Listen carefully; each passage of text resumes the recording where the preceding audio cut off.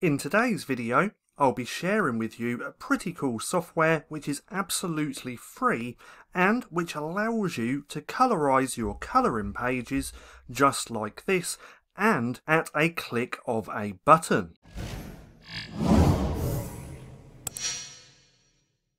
So, the website which I'm going to share with you is called Petalica Paint, and you can get here by going to petalica.com.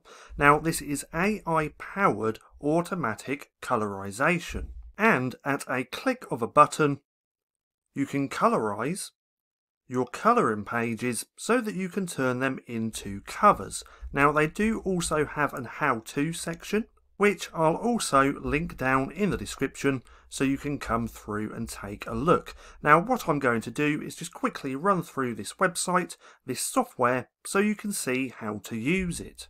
And I'm also going to share an extra tip nearer the end of the video. Now, first of all, we're going to need a coloring page to colorize. So we're going to take one of these.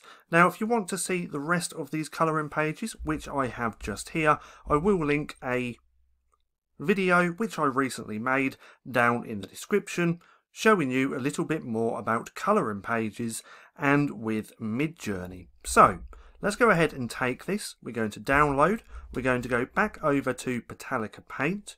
Now, what we want to do is click on here, and then we can choose the file, or we can just take this file and drop it onto the screen. Now, if you don't have a coloring page to test out, you can come up to here, click on Colorize a sample image, and then you can click on one of these, which they have just here.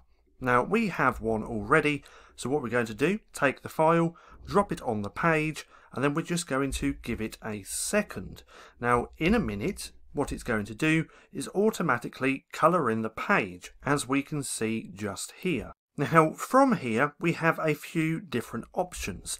This has already been auto-coloured using the canner, which is just here. We can also choose Satsuki. So now if we click on there, it's going to change the colour scheme.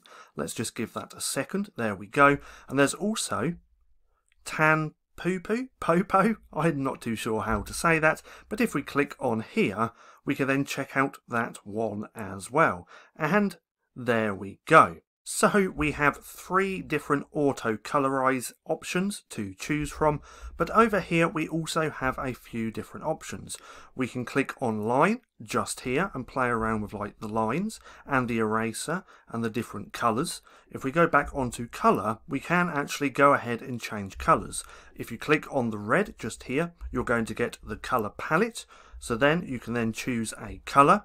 We then have the paint option just here, the eraser option, and the dropper option just here, along with this one as well. So if we choose a colour, then click on the brush, if we paint the background like so, it's then going to colour that in over here. Now let's just give that a second. We can see, there we go. Now if we do that side as well, it will also do that. Now, is this an amazing piece of software? Honestly, no, it's not. But if you quickly want to colorize one of your coloring pages, then it's going to save you so much time. Now, as we can see, that's what it looks like. If we don't like that, we can click on here, click undo, we can click undo again, and then it's going to revert back to the previous settings, like so. Now, one thing to note, and that is that the quality isn't really that great when using this software. But I am going to show you a trick where you can make it better quality. So if we scroll down a little bit, let's go to download. Let's just give that a second. Now let's open this file. We can see that's really not good quality at all, and it wouldn't be good enough to use on a cover. Now if we go ahead to the file, let's click on here and let's go to get info. Now if we look just here, it's only 512 by 666. So we really want to increase that and increase the quality. So what I like to use is called BigJPG. This is an upscaler and it's also very affordable. Now what we're going to do is take this file, we're going to drag it into here, then we're going to click start and we're going to do a 4x. Now once we click OK, we can just give that a second. Then once it's done, we can have a look at the difference in quality. And there we go. So now let's click on download. Let's give that a second as well.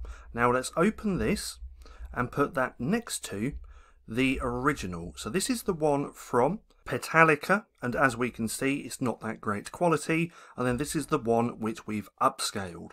So as you can see, there's a hell of a lot of difference, and you really need to upscale this if you actually want to use it for print. Now, if we zoom in on this one, we can see just how pixelated it actually is. If we come onto here, we can see it's a lot better quality when we zoom in. So that's just one way that you can upscale the image. Another way is to use vectorizer.ai. Now, I recently made a video about this. I'll also link that down in the description as well.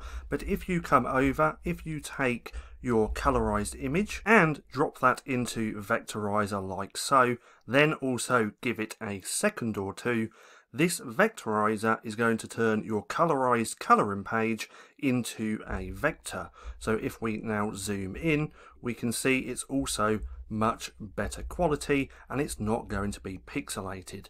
Then once you want that, you just click on download. Then you have a few different options to choose from. This is something that they've recently added, but for simplicity of this video, we're just going to click on download, making sure it is an SVG. You do now have the option for an EPS or PDF, but we want to go with SVG. We click download, and then we also have an SVG as well. So that's how you can easily colorize your coloring pages in case you want to turn them into coloring book covers. So come through, try this out. I will link this down in the description so it's a little bit easier for you to check it out. And if you liked this video, don't forget to give me a thumbs up. Also consider subscribing for more future videos just like this. And to watch the rest of my AI videos, click right here and watch this playlist.